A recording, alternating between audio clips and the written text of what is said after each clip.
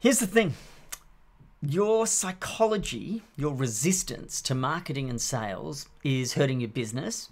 It's hurting your clients. It's hurting the financial health of you and your family.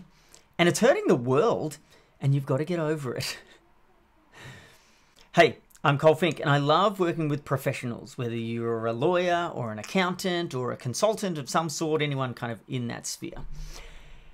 And whether or not you're in a large firm and you're either a partner or you're hoping to be one, or even if you're a solopreneur and you're running a solo practice of your own, the likelihood is that you are responsible not just for delivering great work, but also for bringing work in. Okay, and so you are expected by default to do something resembling marketing and sales. But the problem is, you hate marketing and you hate sales, and you will do everything in your power to avoid doing either of them. So what does your business plan look like? I'd imagine your business plan, if we were to spend 5 to 10 minutes talking about it, would sound a little something like this. My business plan is to work really hard and do great work for my clients so that they will refer me to others and come back when they need my help again. How'd I do? Is that your business plan? It is, isn't it? And you don't want to go out and promote yourself, and you don't want to get into explicit sales conversations because you have a deep resistance to that. And why? I reckon the reason you have a deep resistance to marketing and sales, as so many wonderful people do, okay?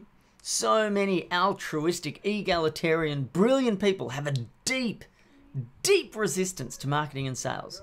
And almost always, the reason is because we don't want to feel like we're a slimy marketing and sales guy. Because we have been exposed to so many slimy marketing and sales guys. You know, like the social revolution that has taken over the internet has exposed us to tens, hundreds, thousands of absolutely reprehensible gutter slime people who we want to have nothing to do with and be nothing alike. And we see them doing marketing. We see them doing sales. And we think to ourselves, if I don't want to be like that guy, and let's face it, they're almost always guys.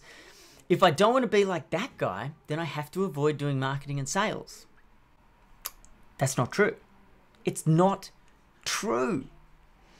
If you are a person with integrity, if you are a person who wants good things for other people in the world, if you are not a selfish jerk who's just in it for the money, then you're a person with integrity who wants good things for other people, and you're not in it for the money. And you are that person with integrity, whether you are in an honest conversation with a client or whether you're asleep.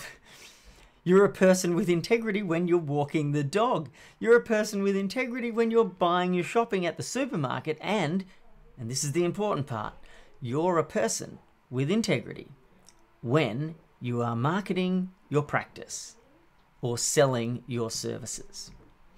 You can't be like the slimy sales dude that you see in your feed on Facebook or that gave you the creeps when you're at the mobile phone shop. You can't be like that person because you're not like that person.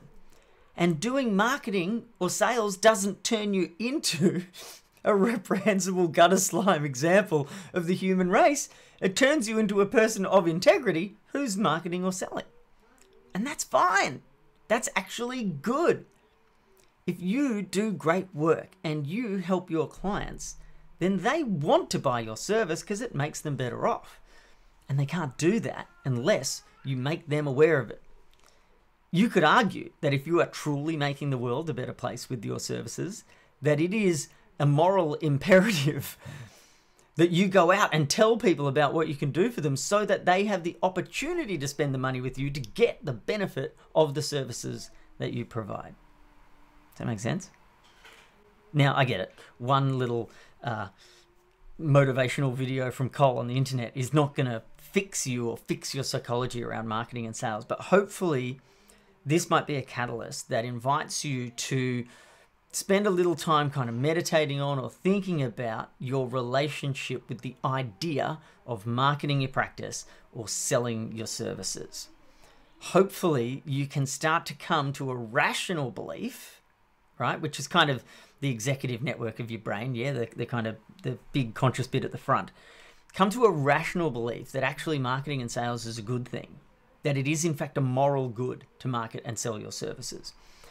And if we can start there, then hopefully what we can do over time is slowly reprogram the irrational parts of your brain, the subconscious bits, the bit in the black box, the default mode network, the lizard brain, whatever, all that stuff back there that we kind of don't get direct contact with. Hopefully we can slowly start to reprogram that bit of your brain and bring it along for the ride as well.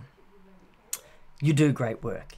You are a good person. You do deserve success. You need to learn to market and sell your services. Do it.